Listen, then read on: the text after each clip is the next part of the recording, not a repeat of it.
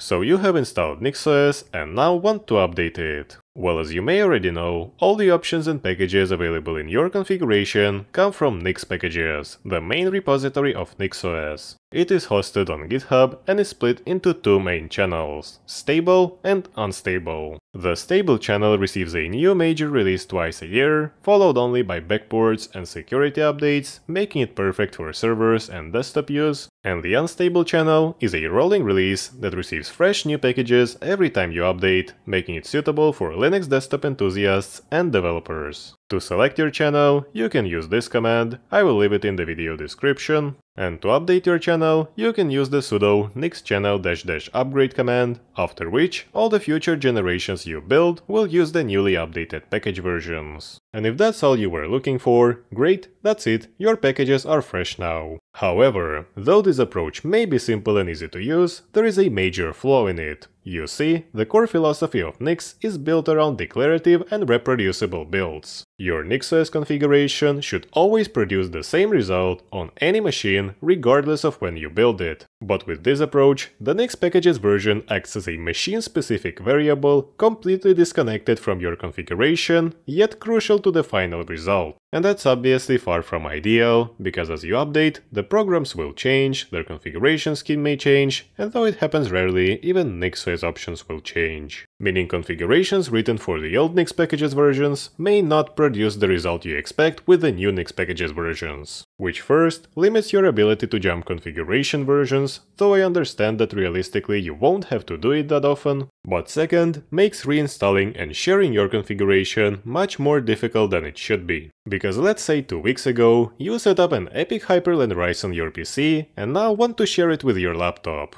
However, since your laptop will likely have a different Nix packages version, you might find that some software updates have ruined your workflow, or even worse, the configuration won't build at all. And instead of using your NixOS right away, you'll be forced to deal with these updates now, or have to manually match the Nix packages version, which is just inconvenient. So how do we solve this issue? Well, it's pretty simple, we just have to get rid of the variable and bind the Nix packages version to our configuration, couple them together. And how do we do that? We can use a flake. And I know flakes can be a bit hard to grasp, but for this use case, it's all that simple. All we have to do is go to the directory with our configuration and run this command. You will find it in the video description. All it will do is create a simple flake.nix file, which is just a file that tells Nix which dependencies to follow and download and which outputs to produce. In our case, we want to follow the latest Nix packages channel and produce a NixOS configuration. And if we take a look inside, that's exactly what we will see.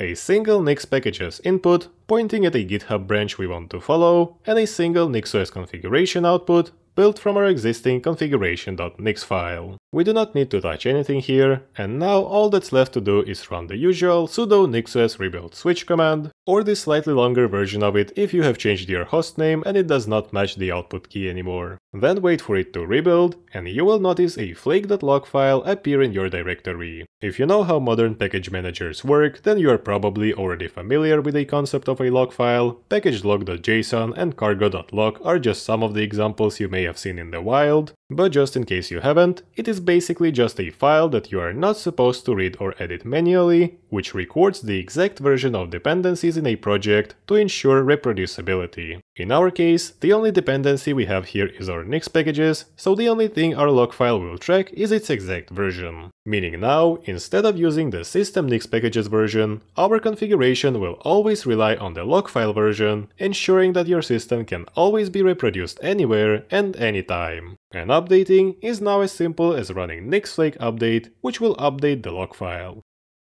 And now, I'd like to thank all the amazing people that support the channel and keep it going, especially all the great monthly supporters. Your support is invaluable. And as always, don't forget to check out our Discord server, leave a like or a comment if you enjoyed this video, or subscribe if you're feeling extra generous. Thanks for watching, and I'll see you in the next one.